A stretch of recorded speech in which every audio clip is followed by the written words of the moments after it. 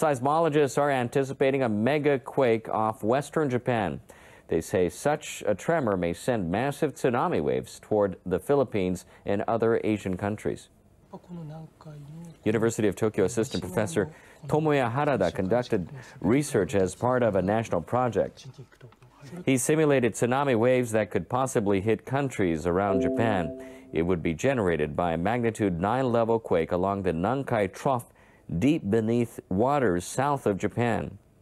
The simulation shows that tsunami waves would reach the Philippines and other Southeast Asian countries in 3 to 4 hours after the quake.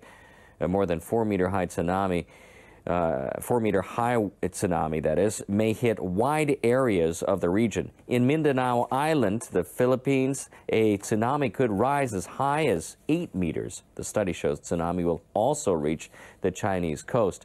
1 to 2-meter-high tsunami would reach Shanghai and surrounding areas 9 hours after the quake. Japan should think about joint coping measures together with East Asian and Pacific countries. University of Tokyo professor Takashi Furumura stressed the need for tsunami warning systems and evacuation drills in each country. He's also calling for international rescue and relief plans.